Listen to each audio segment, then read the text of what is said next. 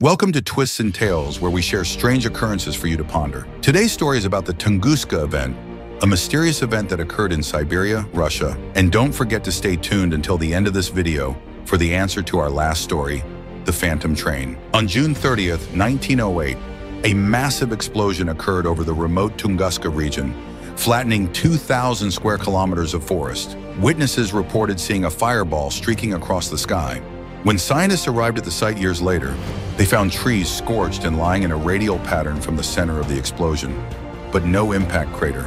Various theories have been proposed to explain the Tunguska event, including a meteorite explosion, a comet, and even an early test of nuclear technology. Most scientists now believe that the Tunguska event was caused by the airburst of a large meteoroid or comet entering Earth's atmosphere and exploding before reaching the ground. Despite the scientific consensus, some aspects of the Tunguska event remain unexplained, such as the lack of a crater and the unusual plant growth in the affected area. But before we conclude, here's the answer to our last video, the Phantom Train. The story was fictional.